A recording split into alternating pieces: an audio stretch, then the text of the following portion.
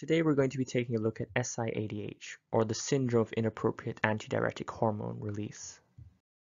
Before looking at the condition itself, it's first important to understand how antidiuretic hormone, or ADH, functions within the body. So if you remember, the hypothalamus is responsible for producing ADH, and this ADH is then stored in the posterior pituitary gland before being released into the blood. ADH release has two main effects, the first being to increase vasoconstriction, which basically involves constricting blood vessels to increase blood pressure, and the second being to activate the kidneys, and more specifically, the collecting ducts of the kidneys, which are seen as the end parts of the nephrons. For this second effect, we can take a closer look at the collecting ducts to see what's happening at a more cellular level. What basically happens is that when ADH binds to its receptor on the collecting ducts, it triggers aquaporin II channels to fuse with the cell surface membrane, and these aquaporin II channels can allow water to re-enter the collecting ducts from the filtrate back into the ducts. Once inside, these water molecules can be reabsorbed back into the blood via channels on the basolateral side of the membrane. And you can see that the overall effect of this process is to increase water reabsorption and therefore maintain blood pressure. Moving on to the condition itself, SIADH refers to an increase in the release of ADH into the blood, and there can be multiple causes behind this. For example, there could be hypothalamic causes, such as a tumor or CNS infections, which directly increase the production of ADH. Alternatively, there could be pituitary tumors or pituitary surgery, which results in more ADH leaking from the posterior pituitary gland into the blood. Other causes may include ectopic ADH sources, and the most common example is small cell lung cancer, where the cancer cells begin secreting ADH into the blood.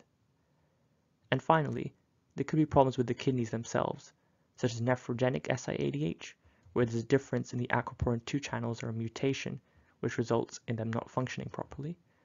Or there could be medications, such as antidepressants, antipsychotics, or excessive IV fluid administration.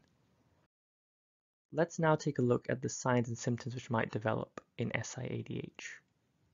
With an increased amount of ADH circulating through the blood, more ADH is free to bind to the receptors of the collecting ducts, and therefore more aquaporin II channels fuse with the cell surface membrane. As a consequence, an increased amount of water is reabsorbed back into the collecting ducts, and therefore back into the blood via channels on the basolateral side. And you can see that the overall effect of this is that other ions, such as sodium, become diluted by this amount of water present, resulting in a hypervolemic or a euvolemic hyponatremia.